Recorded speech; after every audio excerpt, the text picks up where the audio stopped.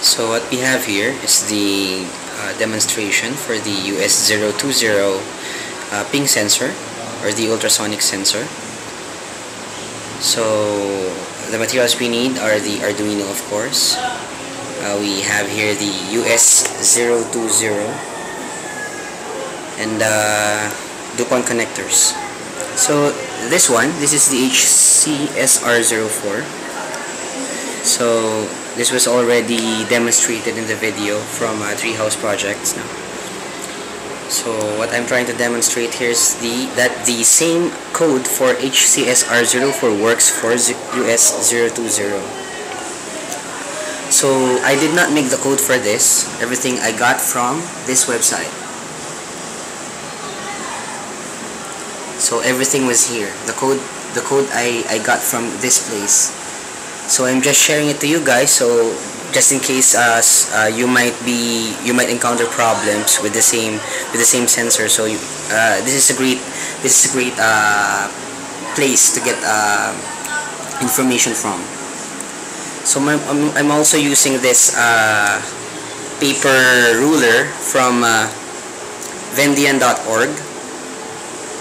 So this is free, so I just downloaded it from there.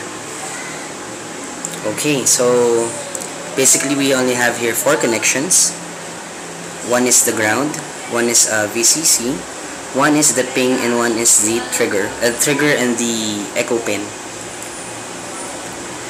So the connection is fairly simple. So the trigger pin is connected to pin 13 and the echo pin is connected to pin 12.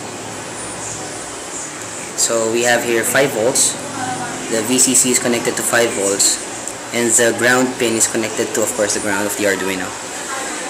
Okay, so after loading the program into the Arduino, we can monitor the distance that the sensor measures through the serial monitor over here. So as you can see, I've already uploaded the code, and I'm already reading information from the sensor. Okay, so I have here a CD, so I can block the ping on particular distances only. So let me demonstrate this now. So let's try if it would measure 10. This is 100 in millimeters, so this is 10 centimeters, right? So we have here 100. There, if we blocked it on 100, so it should have here 10. So there, you can see the readouts over there.